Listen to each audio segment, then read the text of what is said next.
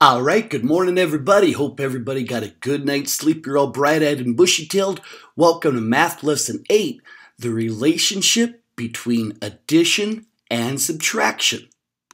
So, starting up with some terms that we have to go over. Remember, when it comes time for the Socratic quiz, your assignment, if you don't remember, you can always go back in your book and look these up. First one is difference. And a difference is the answer when you subtract. Another set of terms we want to talk about are called inverse operations. And inverse operations are opposite types of math that can undo each other. If you have 2 plus 3 equals 5, if you do it in the opposite direction, 5 minus 3 would equal 2. These are two inverse operations because addition and subtraction are inverse operations. And multiplication and division are also inverse operations. If I had 2 times 3 equals 6, I could go in reverse with the opposite sign. 6 divided by 3 is going to equal 2. So we also want to talk about fact families. And fact families are numbers that can be used to write 4 sets of inverse operations. You might see problems like this for quite a while now, where it says write 2 addition and 2 subtraction facts for the fact family 2, 7, and 9. So let's take a look and see how that's going to work for us. So let's start off with some addition facts. If they want us to use 2 and 7 and 9, I could start off with the first one. 2 plus 7 equals 9. 2 and 7 are the add-ins. 9 is the sum, right? So let's just go ahead and reverse the add-ins for the second addition fact. Instead of saying 2 plus 7 equals 9, let's try 7 plus 2 equals 9. There's your 2 addition facts. Now let's go ahead and reverse the order on our subtraction facts. So I could go 9 minus 7 equals 2. Let's take a look at the last one and we'll reverse the order here again. 9 minus 2 equals 7. So there are our 4 sets of inverse operations using these 3 digits in this particular fact family. Let's try it again. It's going to say write 2 addition and 2 subtraction facts for the fact family 7, 8, and 15. Let's go ahead and do the addition first, and let's just go in order. 7 plus 8 equals 15. 7 plus 8 equals 15. 7 and 8 are your add-ins. 15 is your sum. So let's just go ahead and reverse the order of my add-ins for the next fact family. And I'll end up with 8 plus 7 equals 15. Let's go ahead and start our subtraction facts now, just going in the opposite direction. 15 minus 8 equals 7. And let's go ahead and do the inverse operation of the second one. 15 minus 7 equals 8. It's that easy. Take a look here because sometimes kids will get confused about problems like this. And I think the confusion comes because we'll read left to right and they'll see when 7 is subtracted from 12, what's the difference? And people are going to want to try to set it up like this. They think this is saying when 7 is subtracted from 12. No, this is trying to subtract 12 from 7. The main thing you need to know right now when we set up a subtraction problem, at least during this year, your largest number is going to go on top. 12 is the number you are trying to subtract from. 7 is the number you are subtracting. When you want to go and set up a problem like this, it's going to be 12 minus 7. You have to have the largest number up on top. Take a look here, something kind of new.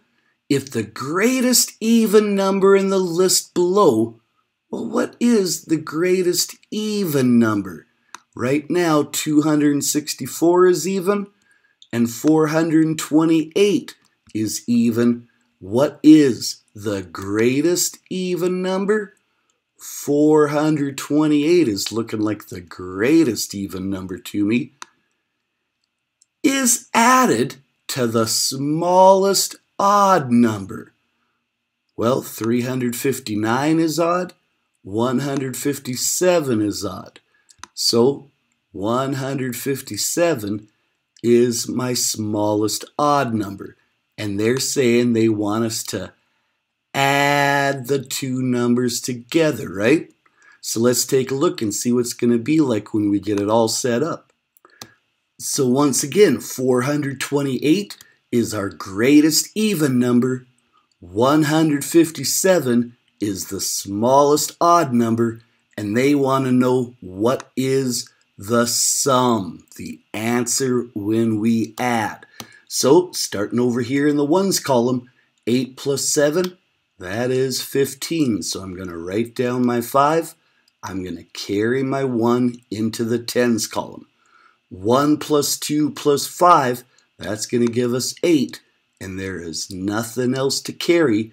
Let's move into the hundreds column. 4 plus 1, that is 5. So 585 is your answer. Okay, we keep talking about these guys. Remember, when you're writing a rule that describes, it's all about the how to find. This time they want us to write a rule to describe how to find the number of weeks. Number of weeks is down below. So I'm starting with the number of days and I'm going to the number of weeks, starting with the 4 and ending up with 1. Starting with 8 and ending up with 2 weeks. Starting with 12 days and ending up with 3 weeks. So what would be the rule that we are using? Looks to me like we are dividing by 4, right? Because 4 divided by 4 is 1. 8 divided by 4 is 2. 12 divided by 4 is 3. So it's all about figuring out what they're asking you to find. Look for the how to find. So now that we know that the rule was divide by 4, let's take a look here.